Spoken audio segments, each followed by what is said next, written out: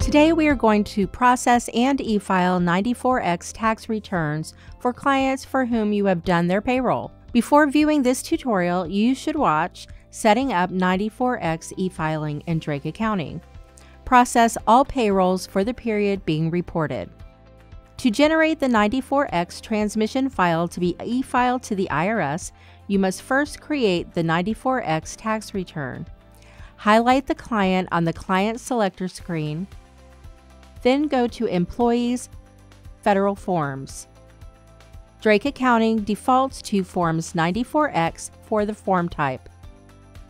Select the 94X form from the form drop list. For today's tutorial, we are going to focus on the 941. Next, choose the source, either the tax deposit or payroll. Choosing tax deposits as the source means that Drake Accounting generates the return with the tax deposit information you entered under Employees Tax Deposit. Choose this option only if you calculated your client's tax deposit information for the entire period covered by the return.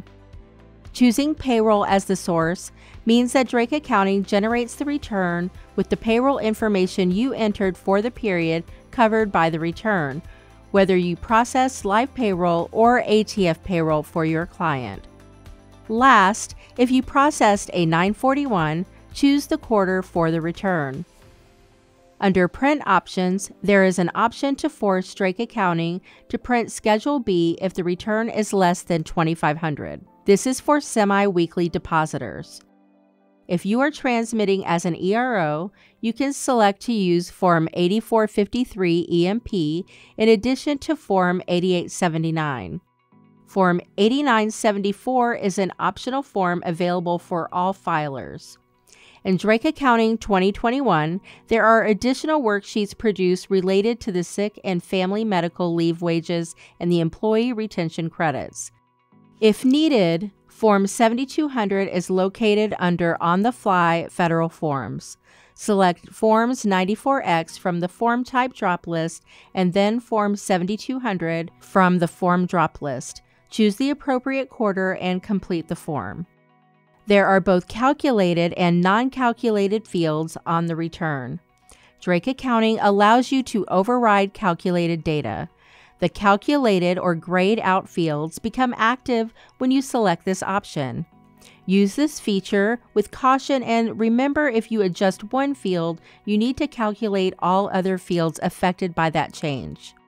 The Client 94X file information populates from the client setup information, and the Firm e-file setup information populates from Firm information setup. Tab through the pages to review this information. After all the data has been reviewed, click Save. Now that we have created the 94X return, it is time to e-file it. Go to E-Filings, 94X, Transmit 94X Forms, select Form.